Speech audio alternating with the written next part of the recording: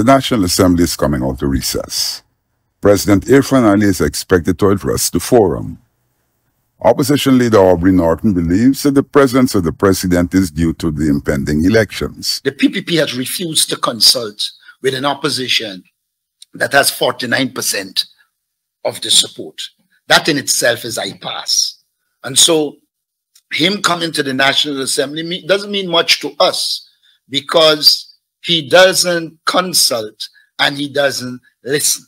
That's first thing. Secondly, I get the impression he's coming to deal with cost of living and the Guyana situation.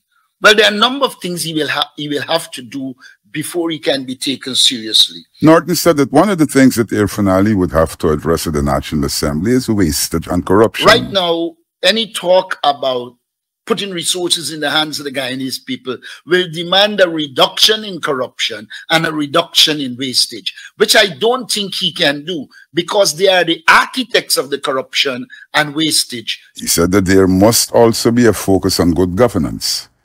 He said that President Ali can't address this situation seriously. By their nature, they have to be discriminatory.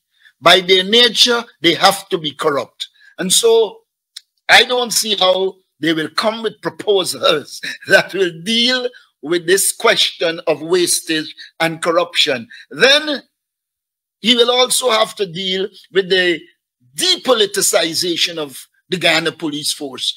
To the extent that the PPP has corrupted the Guyana Police Force, to the extent that the PPP has politicized the Guyana Police Force, any serious talk about bringing relief to the people of Guyana must include a depoliticization of the police force. Norton also spoke about the appointment of the police commissioner.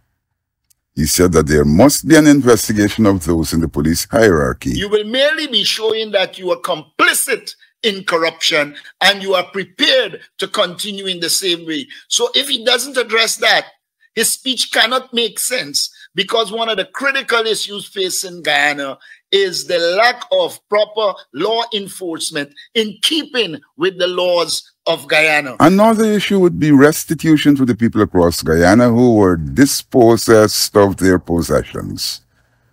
Readily coming to mind are the people of Mocha.